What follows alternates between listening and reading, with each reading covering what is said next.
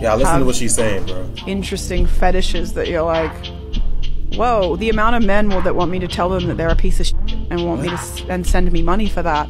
I kind of like it. I'm not gonna lie. I've gotten a bit into that. Whoa, I like it more than I thought I would. I love that for you. I really like it. Maybe that's the new era. That'll be your 30s. Will be like my dom era. I'm into that. I don't know. I think maybe there's something about it that I really like because I feel like I've had so much power taken away from me for a lot of my life that there's something about that with men being able to just tell them like, you're a piece of shit and I would never you dirty little piece of shit. What? Oh, disgusting. Like, and then they give me money for it. I'm like, I don't know. Give her money for that.